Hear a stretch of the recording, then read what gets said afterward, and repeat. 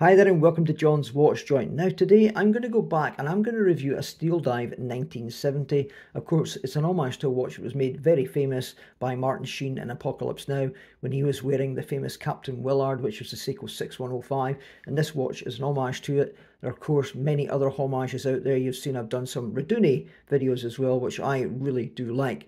Now, my reason for reviewing this watch is simply because I've seen a lot more people reviewing this watch over the last couple of months, and they're all saying it's getting better and better, and it represents the best value for money dive watch you can get on AliExpress. And of course, here is the watch in question. Now, you'll notice it's still got the tags on it, and I've not actually resized it. I've not had it on my wrist. I've not timed it. I've not done anything with this watch simply because it's going back. Now, I'll tell you why in a minute, but I'll just go through some of the specifications first of all so you know what you're dealing with. Now, as you've seen in the intro shots there, it comes very well packed in its own box, and you shouldn't have any problems with packaging with this watch, so it should come well protected. It's the SD 1970. I got this from the Steeldive store on AliExpress. It cost me £82 delivered. That was inclusive of all fees to the UK. Of course, this is a 6105 Capt Willard Homage watch. It's made of C16L stainless steel, including the case back and the crown. The movement is the venerable Seiko NH35. The diameter is 44mm. The lug to lug is 48mm, not just under 47. And I'll show you in the top right corner there, it is 48mm. And the lug width is a standard 20mm. The thickness is 13.5mm, and it comes with a unidirectional 120 click rotating bezel with a ceramic insert. It's 190 grams as supplied weight wise, and it's got 200 meters of claimed water resistance. As we said, it has a screw down crown and it's got a screw down case back. It does have luminescence on it. It's got C3 Super Luminova, and the sapphire comes with clear AR coating, and there's a mixture of brushed and polished finishes on this watch. So let's get into the watch now and find out what the problems are with this. Now, first things first, whenever I receive a package, no matter where it's from, I check the outside of it, make sure it's got no severe bashes or knocks or dents in it, and then I'll open up the package. I'll then check to see the goods. Now, when it comes to watches, they usually come saran wrapped. They have a box, and inside the box it'll come saran wrapped, full of plastic. And usually they'll come with the bezel kind of on the 12 or around about the 12, and you can usually tell there and then if it's aligned or not. And if you can see it through the saran wrap and it's really badly misaligned, you've got a choice to make. Can you accept that? Are you willing to try and fiddle with it yourself and get it fixed, or are you just going to return it straight away? That's tip number one. But whenever you see one like this is how this one arrived. I had it sitting over here between the 5 and the 10-2. I knew there was going to be a problem with this watch. So if I just rotate this just now, this is not a test of the bezel. I'm just going to rotate this quickly for you just now, and I'll bring the camera in quite close here, and you'll see here, yeah, that is half a minute to the right, quite clearly.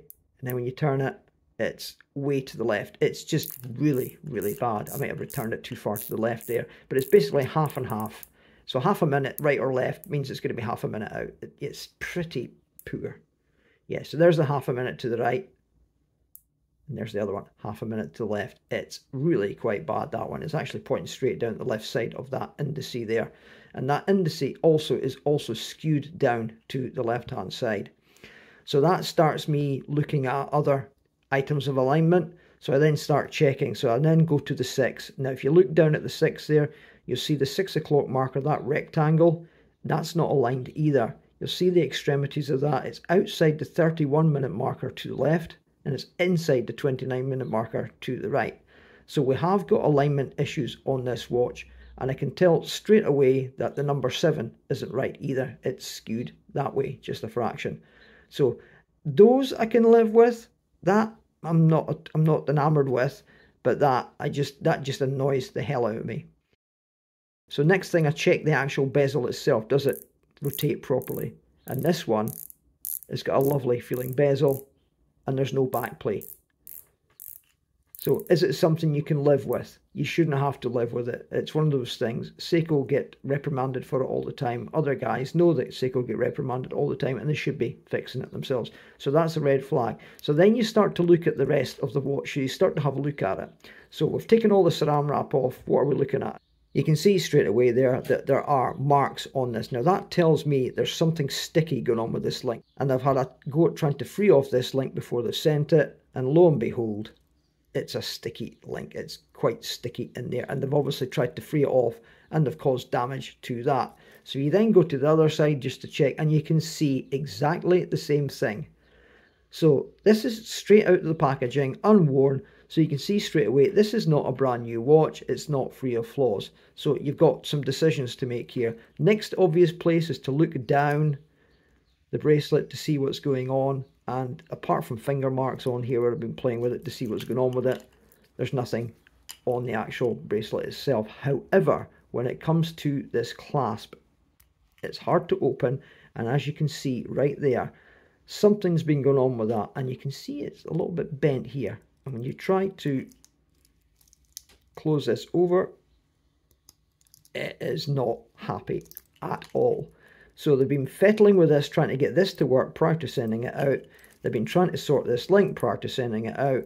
It's misaligned on the bezel and at number 6. So we've got a few issues going on with this watch, which is not good enough. But the pièce de résistance is, and what I'll do is I'll just take the watch out of the way here now to the bottom left.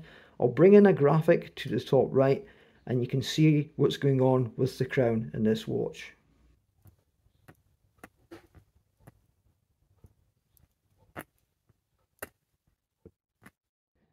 Yeah, to anyone watching that last clip there, it was as bad as it sounds. The feeling is actually even worse. You can actually feel that crown grinding in there. The only thing I can think of is that the movement is actually squint inside the case, and that means that the gap where the actual crown tube and the stem come out, it's not got enough room to clear, and it's catching on one side. Obviously, I'm not going to fiddle with that. So the situation is just now, I have contacted Steeldive, and they have agreed to a return and refund. But wait till you get this.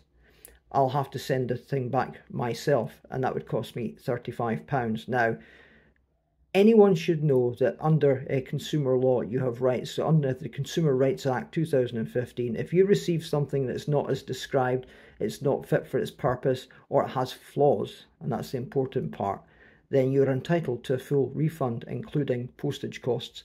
So I'm not paying £35 for this thing to go back.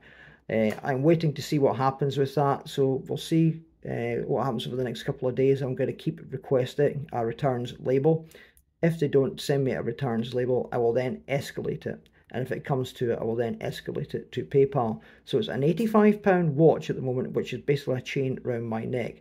So these are the things that you sometimes have to go through when you're dealing with AliExpress, and I would say that out of 45 or so watches I've ordered this year so far, I've had about 8 or 9 problematic ones. That's quite a high score, but they've been niggly problems, and they've all been resolved. But at the moment, I've got 2 or 3, including this one, that are not quite so niggly, and I'm trying to resolve them just now. And in each case, obviously, I shall let you know what's going on. But remember, you've got consumer law behind you, and as long as you're doing your due diligence, you're not losing the head, you keep at them, then usually you'll get a good score out of it. So we shall see what happens with this one. I shall show you the loom shot for this watch just now. And anyone who knows Steeldive knows they have a very good loom, and there's no exception to the rule here. I would say that from the first Steeldive watches that I've seen, there's certainly a step up, obviously, in the bezel inserts, and the hand quality definitely seems to be a little better. As far as the case is concerned, the polishing on it seems to be fine, and the brushing round the top of the case is a rudimentary circular brush, and it's not bad. But the actual bracelet into the case again, yeah, it's still the same. They still haven't resolved that either, and you can tell there's a difference in the colour there between the finishes. So they still haven't resolved that. So still haven't resolved the misaligned bezel, still haven't resolved the linking to the bracelet. I suppose they're trying to produce an £85 watch and send it out there, but you know, there's other £85 watches out there who do it a lot better than this. As I said earlier on, the reason I got the Steeldive just now is to see if they were any better, and I've got a qualified reason for that. I've actually had 2 of these watches before. 2 years ago when Steeldive started in the UK, or around about that time, I can't remember the exact time, I bought one from Steeldive UK. They were supposed to be individually checked before they were sent out, and I had to send it back because it had a very badly misaligned bezel and a few QC issues on the bracelet. And I then bought one a few weeks later off eBay. Somebody had got a watch and it was nearly new, and they'd obviously decided to dump it, and I got it, and it had a misaligned bezel, and it was running 1 minute 19 seconds fast, and I couldn't get it to regulate, and I pretty much made a big loss on that watch. eBay didn't help me out on that one at all. So this is 0 from 3 for Steeldive for me, and that's why I wanted to get it in, just to see if all the affirmations and all the hype were true on this watch. And as far as I'm concerned, it's not. They haven't changed, and I'm not impressed by this watch at all. And the problem is, I've got another Steeldive that's just arrived this second, and I'm going to be reviewing that shortly as well. But again, I'll just stay on the fence with that one and find out just exactly what's happening. So anyway, this Steeldive 1970 Willard Homage. This particular watch is a bust. It's a 0 out of 10, and it's not worth anyone's money. I certainly won't be recommending it, and I'll let you all know how the returns process goes on, so that you know exactly how Steeldive are going to treat you when you buy this watch, because this is what it's all about. I'm a customer like you. I buy these at full price with my own money, so my money's on the line here too. So this is John from John's Watch Joint. I'll catch you on the next one. Please remember to like, subscribe, and hit the bell. Ta-ra for now.